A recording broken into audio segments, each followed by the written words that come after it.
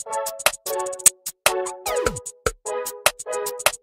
everybody, welcome back to Drug Talk. As always, I'm your host, Garrett Campbell. In today's video, we're going to be discussing a medication known as sodium bicarbonate. And before I talk about the medication itself, just keep in mind that this channel is for information purposes only, not to be used as a source for recommendations for your personal health care. Now, I've put together some slides to go over the information associated with sodium bicarbonate, so let's just jump right into it. Well, the first thing to discuss here would be the mechanism of action, or how this medication works. So sodium bicarbonate can be used as a systemic alkalizer in that it increases plasma bicarbonate, buffers excess hydrogen ion concentration, and raises blood pH, thereby reversing the clinical manifestations of acidosis. It can also be used as an antacid in that it reacts chemically to neutralize or buffer quantities of stomach acid, but has no effect on its output. In terms of indications or reasons we would prescribe this medication to a patient, well, we may see sodium bicarbonate used for severe diarrhea or indigestion. It can also be used sometimes for metabolic acidosis or for the toxicity of a drug.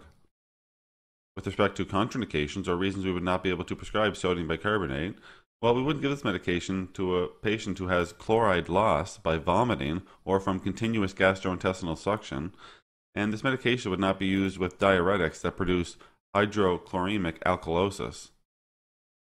Now for some examples of dosing with sodium bicarbonate.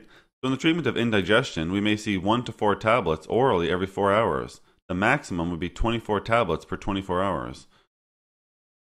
A patient could also use a different formulation and use 1 to 2 heaping capfuls in 1/2 glass of cool water orally once every hour. With this formulation, the maximum would be 6 capfuls for 24 hours. When treating metabolic acidosis, if it's chronic, we may see an initial dose of 600 milligrams orally 3 times daily, and then we may increase to maintain serum bicarbonate levels at 23 millimole per liter or greater. This is clinical trial dosing. As with all medications, there are some side effects or adverse reactions that patients may experience while using sodium bicarbonate. Let's go over some of those here now. There's not really any common side effects to list with this medication, so we're just going to talk about some serious side effects, which may include cellulitis, skin ulcer, tissue necrosis, or metabolic alkalosis. Alright everybody, that's all we're going to talk about today with sodium bicarbonate. As always, I'm very thankful you took the time to mind watching my videos. If you find the information valuable and you'd like to help grow this channel, remember you can like the videos, share the videos, most importantly subscribe to the YouTube channel.